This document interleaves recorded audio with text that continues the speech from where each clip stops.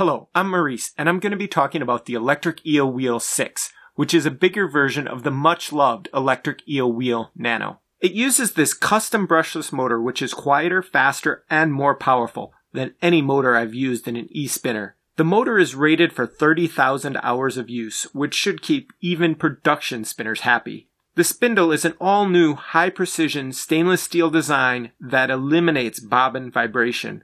I angled the orifice hole, which makes threading the yarn easier. The orifice hook has a new shape that makes it easier to hold, and the case has powerful magnets to hold the hook in place. Spinning is quieter and smoother with the electric Eel Wheel 6 than any of my previous spinning wheels. All the friction points on the flyer and bobbins use sealed ball bearings, which makes it extra quiet and means you don't ever need to worry about oiling it. All the controls are simple. This dial controls the speed.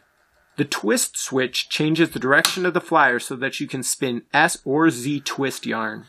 This foot switch is programmed to softly start and softly stop the spinning wheel to avoid quick jerking of your yarn.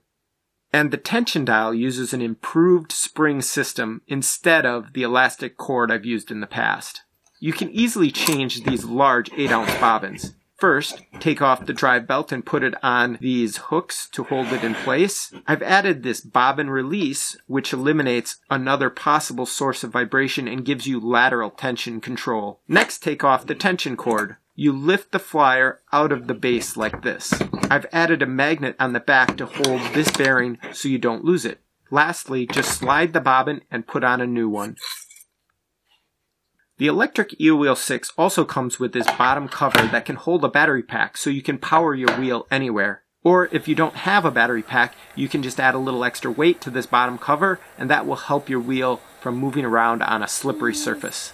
An optional part of this Kickstarter are these puzzle-shaped lazy Kates, which hold your bobbins while plying. Their shape allows you to connect as many of them as you want together. They also come with this yarn spike so they can be used when knitting to prevent your yarn ball from rolling away. They even collapse like this for easy travel. We'll end with some spinning from my wonderful wife Emily. Here she is spinning thinner yarn.